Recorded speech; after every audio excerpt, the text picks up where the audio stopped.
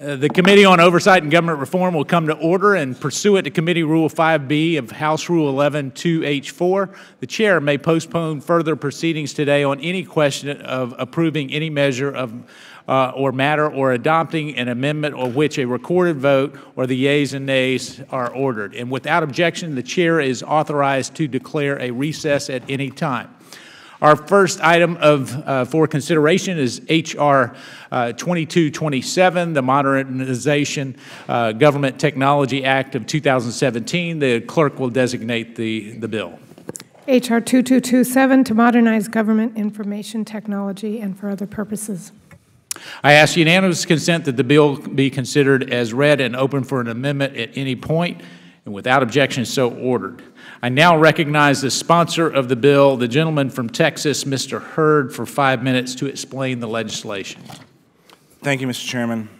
Each year, the federal government spends over $89 billion in taxpayer dollars on information technology, with nearly 75% of that directed just towards operating and maintaining existing IT systems. Couple this with innovation and management strategies that are decades behind the private sector when it comes to IT, and the increasing cost of maintaining these aging and insecure systems. This is unsustainable.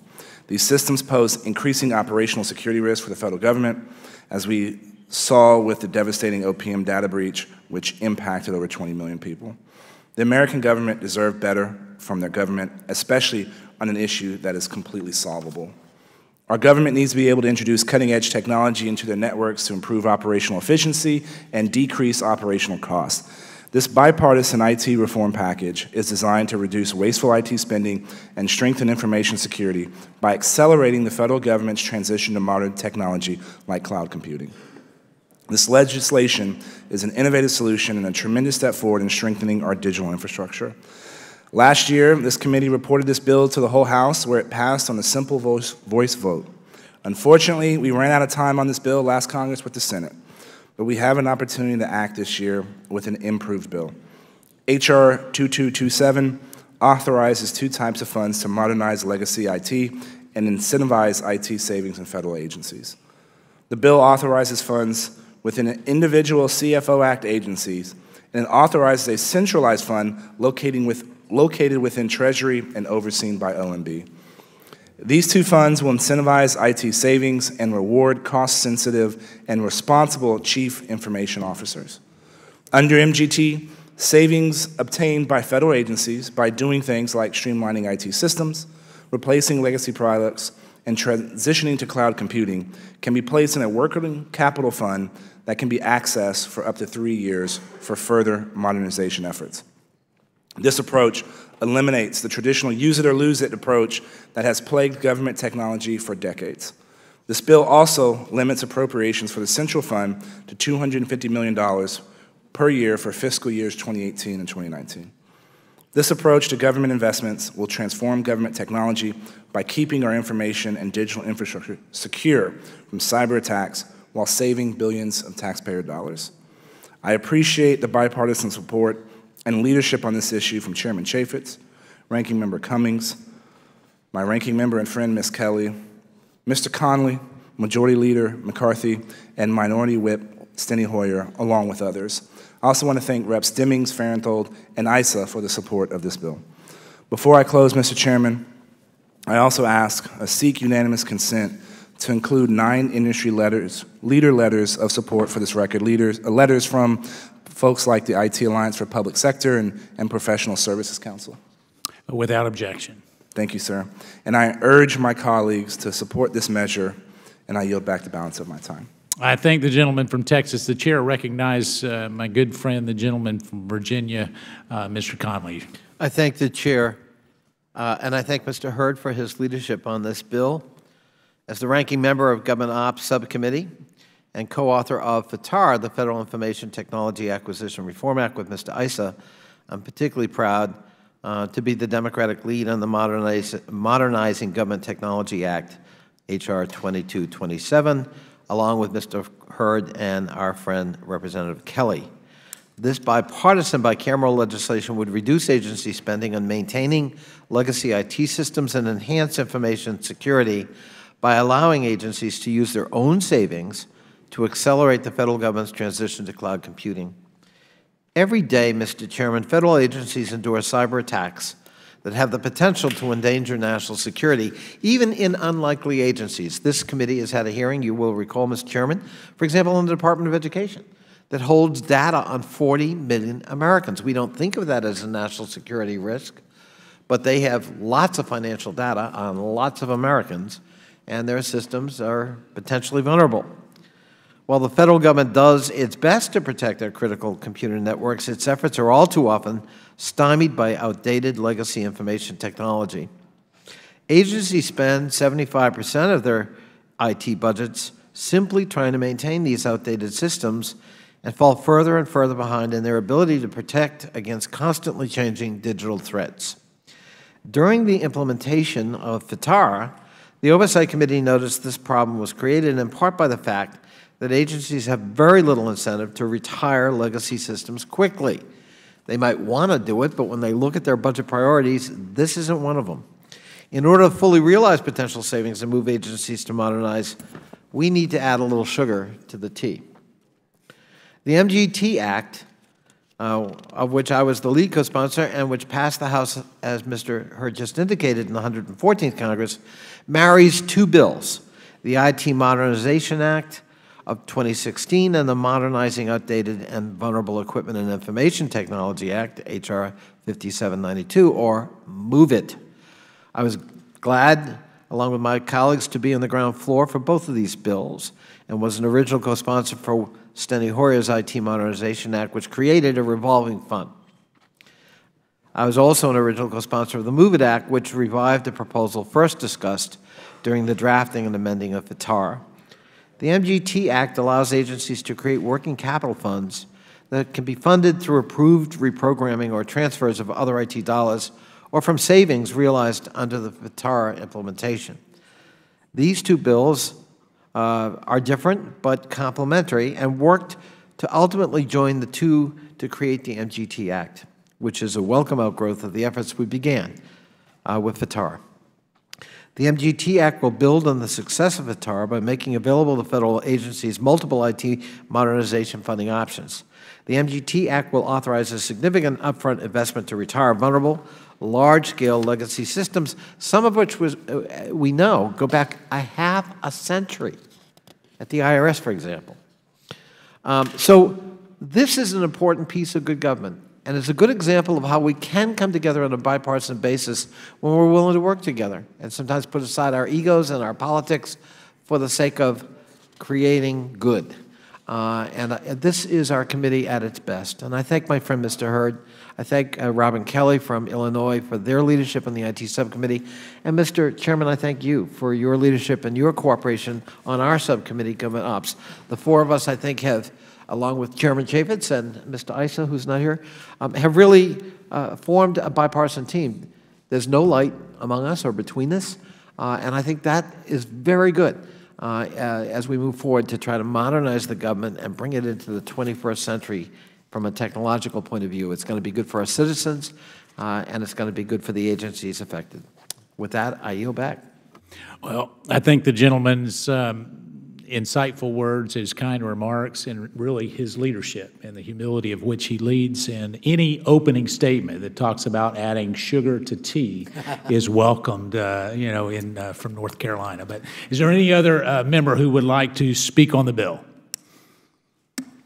Seeing none, we're now ready to start the amendment process. Are there any amendments to the bill?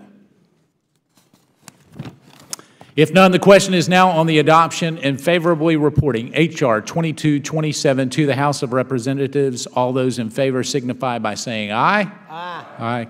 Those opposed? In the opinion of the chair, the ayes have it. The bill is ordered favorably reported. As previously and without objection, the motion to reconsider is laid upon the table. Our next item for consideration is H.R. 2196 to amend Title V of the United States Code to allow whistleblowers to disclose information to certain recipients. The clerk will designate the bill. H.R. 2196 to amend Title V United States Code to allow whistleblowers to disclose information to certain recipients. I ask unanimous consent that the bill be read and open, be considered as read and open for amendments at any point. Without objection, it is so ordered. I now recognize the sponsor of the bill, the gentleman from Oklahoma, Mr. Russell, for 5 minutes to explain the legislation. Thank you, Mr. Chairman. H.R. 2196 is fundamentally a bill to ensure the protection of classified information by empowering whistleblowers and others within their chain to protect state secrets while reforming waste and wrongdoing. The classification process ensures that the most sensitive secrets of our nation are protected against disclosure. The very definition of classified information is information that could harm the country if it were made public. However, that does not mean that there can be waste, fraud, and abuse surrounding the classified programs. In fact, secrecy sometimes allows problems to thrive by choking accountability. One wrong-headed supervisor can stymie those protecting our nation simply by leveraging existing reporting rules. It's imperative that we make it as easy as possible for federal employees to report problems through protected channels. Throughout the government, the most common avenue for reporting issues is through the chain of command. And Mr. Chairman, one thing that I learned in my decades of military service is that leaders and supervisors are usually in the best position to address issues that arise under their stewardship. This especially makes sense when it comes to classified information. Using the chain of command to report problems also ensures sensitive information is not unnecessarily shared with outside sources if it does not have to be. These are precisely some of the reasons why reporting through the chain of command is one of the most central tenets of our military. It is also why we incentivize reporting through the chain of command wherever possible for the rest of the federal government. However, since it is also the most common channel for reporting problems in the civilian workforce, it is arguably the most important to shield against retaliation. In a perfect world, supervisors who have problems brought to their attention would take steps to fix those problems. They would even thank the messenger for their role. But when they don't, we should protect the well-intentioned employees who are just trying to do the right thing by our republic. In recent years, a consensus has emerged that protecting disclosures to supervisors is a key part of finding and fixing problems in the federal civilian workforce. Non-classified disclosures to supervisors in the civilian workforce have been protected since 1978. In the intelligence community, disclosures to supervisors have been protected since 2012.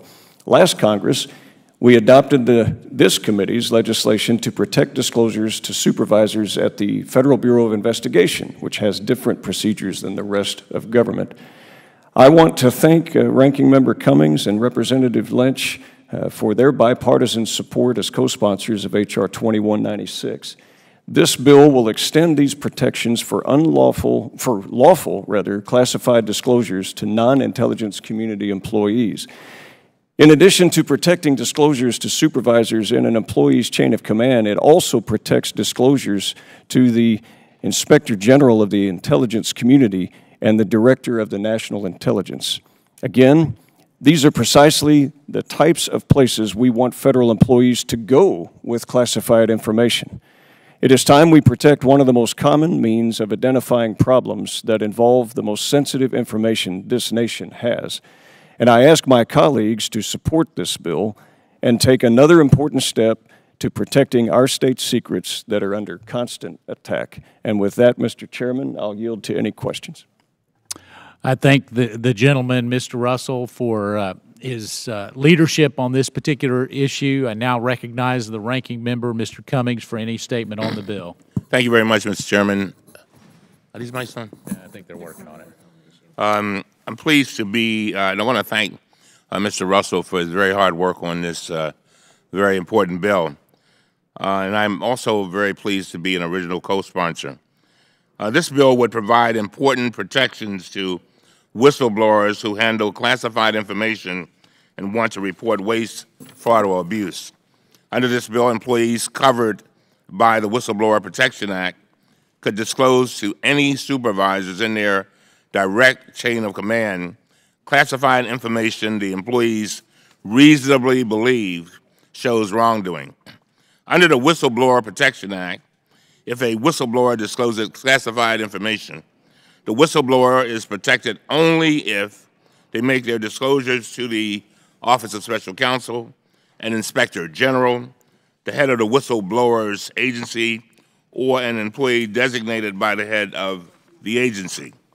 It is critical that we encourage employees who handle classified information to blow the whistle on waste, fraud, and abuse.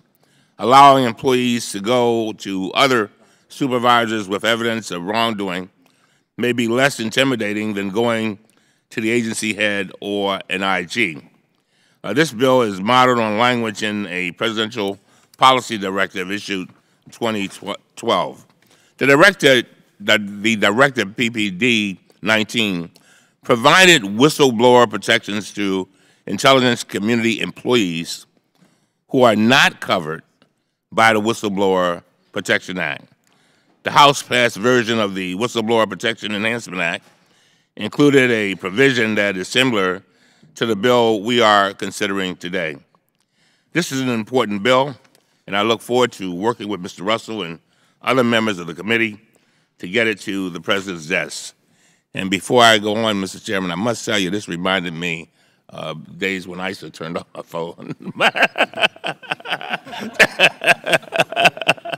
I would never. But I know it was Mr. Russell went out too, so I feel it was a bipartisan kind of thing. Well, I would never cut off your mic there, the gentleman from Maryland. So there are times when I know you wish to mute me, though. Are there any other members wishing to speak or shout on the bill? Mr. Chairman. The gentleman from Virginia, Mr. Conley, is recognized.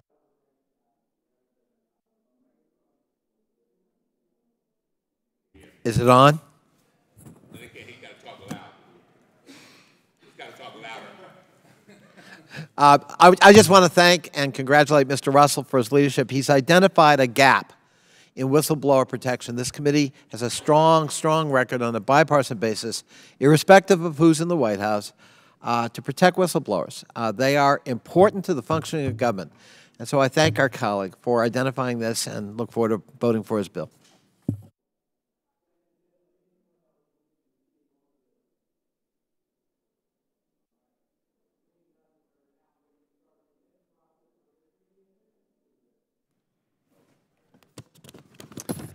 Seeing none, if none, the question is now on the adoption and favorably reporting H.R. 2196 to the House of Representatives. All those in favor signify by saying aye. Aye. Those opposed? In the opinion of the chairs, the ayes have it. The bill is ordered favorably reported. Without objection, the motion to reconsider is laid upon the table. Our next item for consideration is H.R. 2195, the OSC Access Act. The clerk will designate the bill. H.R. 2195 to amend Title V United States Code to provide for access of the special counsel to certain information. I ask unanimous consent that the bill be considered as read and open for amendment at any point. Without objection, so ordered. It is my understanding that the gentleman from Iowa, Mr. Blum, will offer an amendment in the nature of a substitute to this bill. Without objection, we will call up the amendment in the nature of a substitute, and then I'll recognize Mr. Blum for a statement on both the amendment in the nature of substitute and the underlying bill. Clerk will designate the amendment. Amendment in the nature of a substitute to H.R. 2195 offered by Mr. Blum of Iowa. I now recognize the gentleman from Iowa, Mr. Blum, for 5 minutes for a statement on the legislation and the amendment in the nature of a substitute.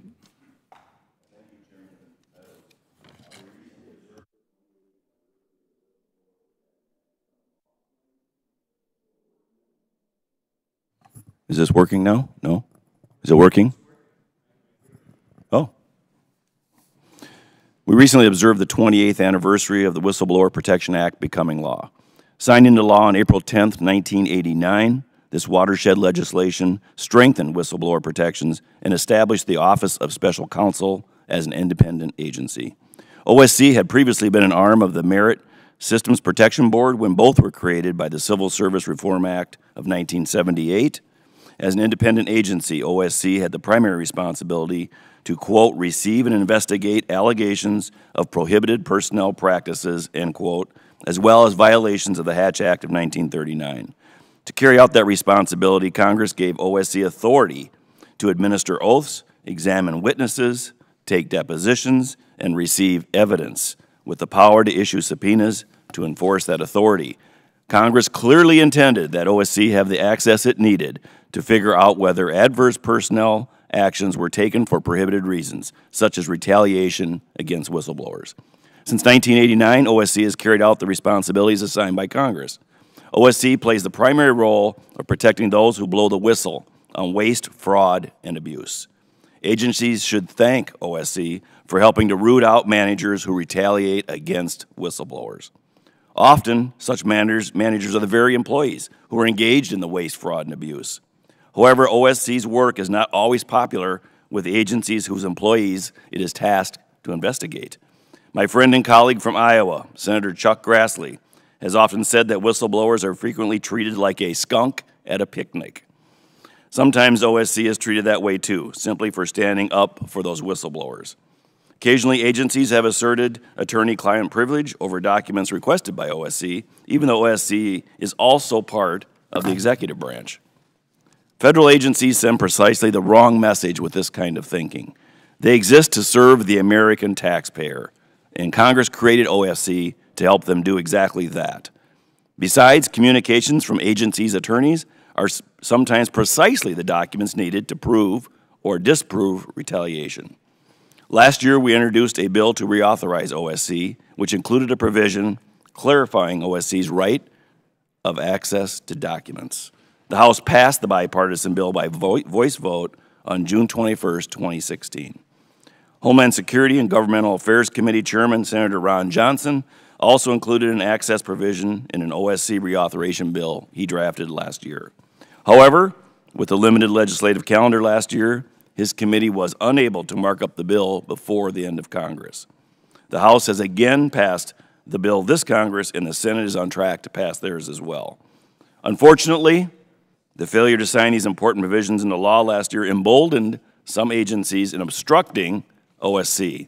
For example, TSA attorneys told OSC that since the access bills did not pass Congress last year, it was proof Congress did not think OSC was entitled to access. The OSC Access Act is intended to settle this once and for all. It will make clear OSC's right to access all the materials it needs in the course of an investigation. It is unfortunate that we have to go to these lengths just to clarify what should have already been clear. My colleague, Senator Grassley, and others put immense thought into authoring the Whistleblower Protection Act of 1989, for they knew whistleblowers were patriotic individuals who played key roles in our government. Congress adopted that law to protect these individuals. Now this legislation is key to ensuring that we are able to continue with that important mission. I strongly urge my colleagues to support this very important legislation. And I also like to recognize, Mr. Chairman, the great job that Carolyn Lerner is doing, and I urge the President to reappoint her to her position. And I'd also like to recognize, Mr. Chairman, the 5 co-chairs of the Whistleblower Caucus who have all support this amendment, Chairman Chaffetz, Ranking Member Cummings, Kathleen Rice, Jackie Spear, and Mike Kaufman. And with that, I yield back.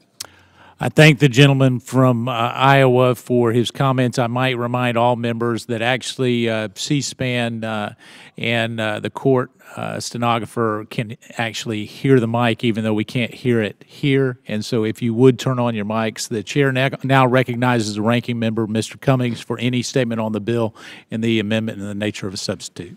Thank you very much, Mr. Chairman. I'm pleased to be a co-sponsor of OSC Access Act. The bill includes language similar to a bill the House already passed earlier this year to reauthorize the Office of Special Counsel.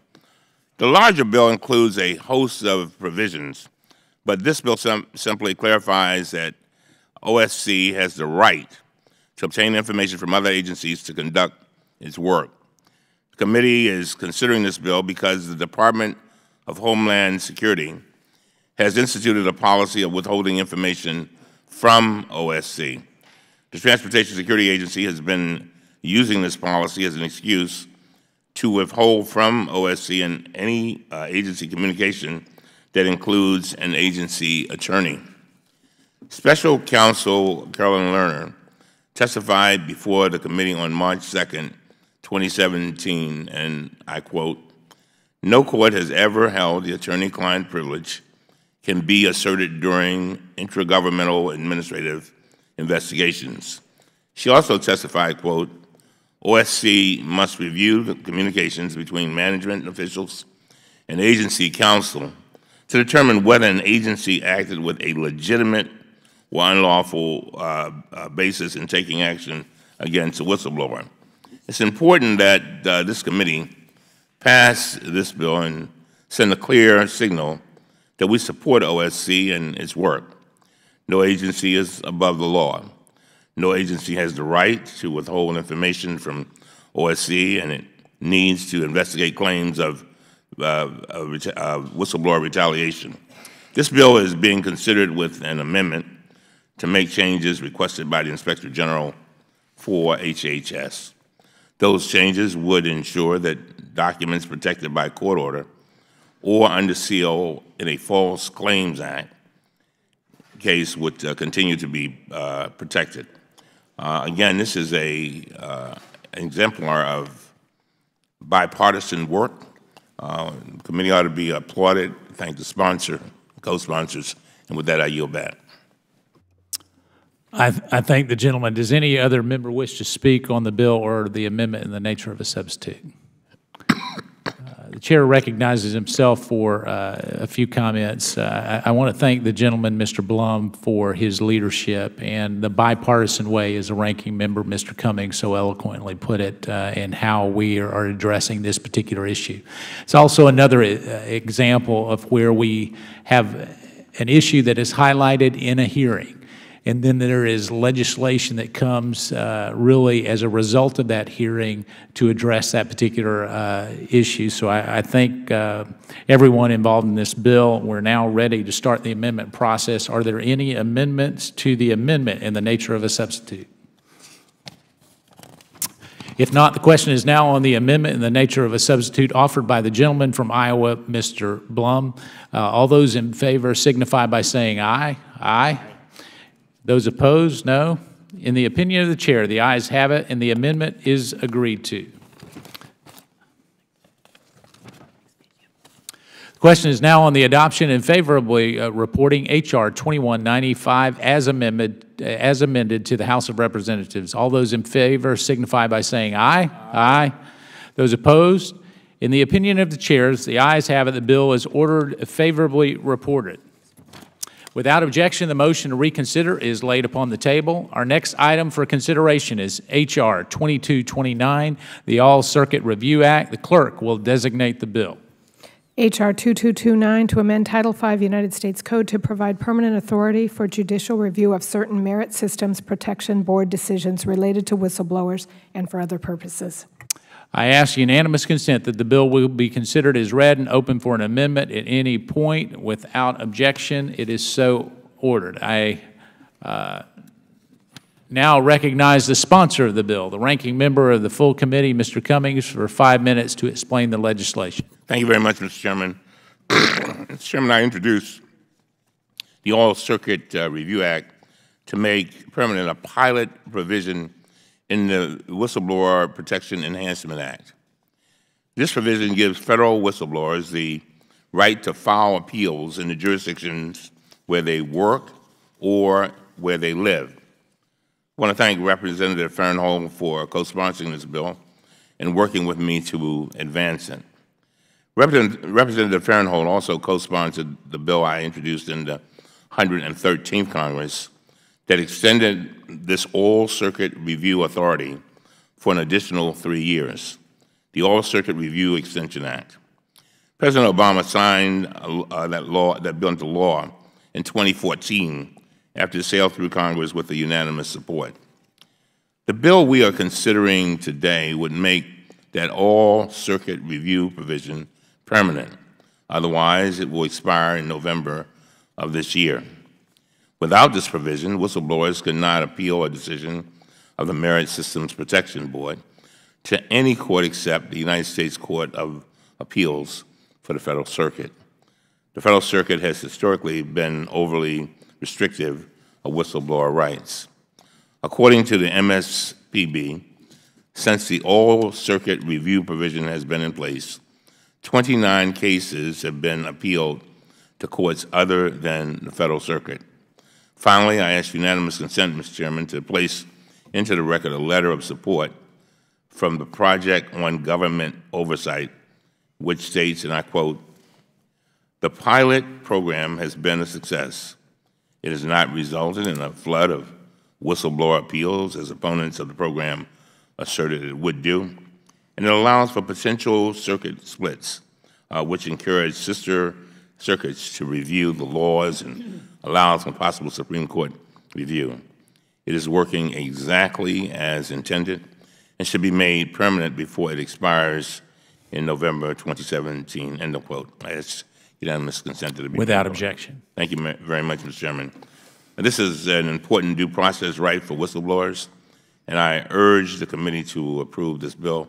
And with that, I yield back. I thank the gentleman. The chair now recognizes himself for a statement on the bill.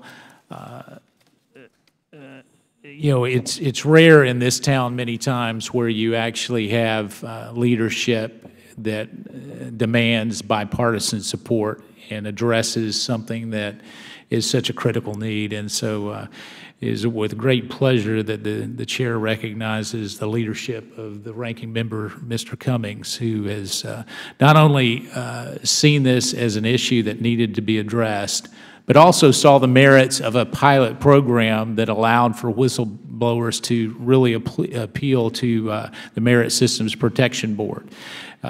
Previously, the U.S. Court of Appeals for the Federal Circuit had a monopoly on these cases, and so historically they've ruled against whistleblowers in almost every single case in an attempt to make sure that not only whistleblowers are protected, but ultimately the information that they bring forth is used in a meaningful way to make sure that our government is held accountable.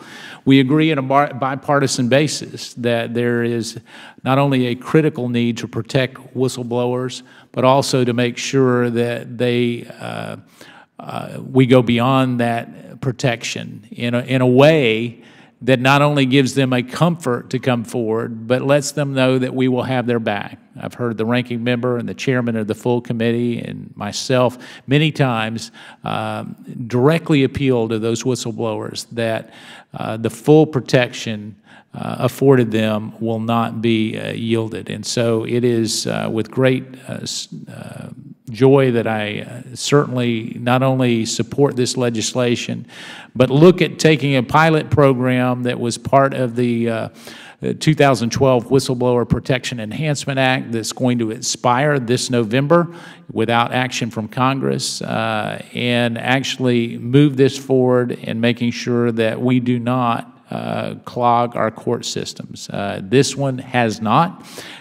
This bill comes at a very low cost to the court system, but has a high reward to whistleblowers and those of us who care about that protection. So I express my support for this legislation.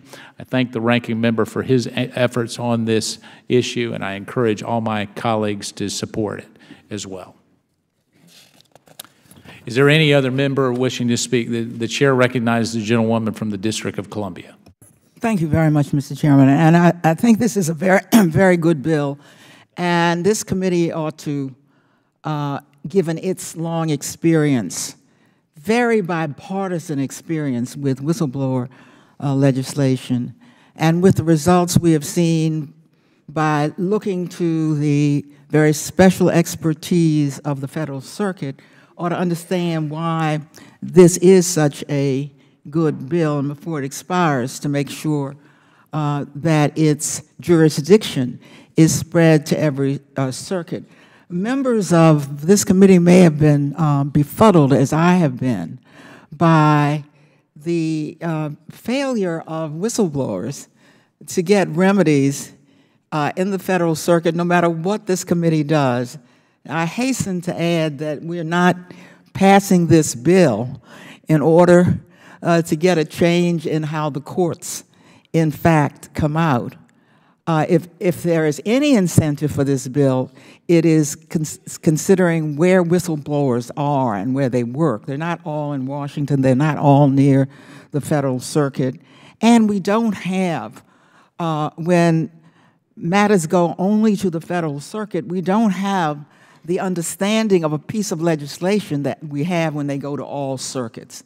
So I think that the fact that we've tried out the Federal Circuit, that we've seen decisions from the Federal Circuit that often seem to be at odds with the intent of Congress, that the time has come to do what we do with most legislation of this kind, and that is to say to all circuits, let everyone get in it, and between the circuits and among the circuits, this matter can get sorted out. So I strongly support this legislation, which has such support on both sides of the aisle, and I thank you very much, Mr. Chairman. I thank the gentlewoman. Is there any other member wishing to speak on the bill? We're now ready to start the amendment process. Are there any amendments to the bill? If none, the question is now on the adoption and favorably reporting H.R. 2229 to the House of Representatives. All those in favor signify by saying aye. Aye. Those opposed? In the opinion of the chair, as the ayes have it, the bill is favorably reported. Without objection, the motion to reconsider is laid upon the table.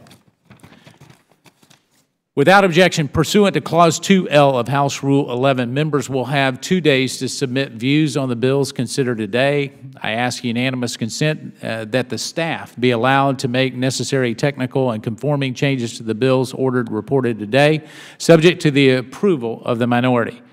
Hearing no objections, so ordered. If there is no further business, without objection, the committee stands adjourned.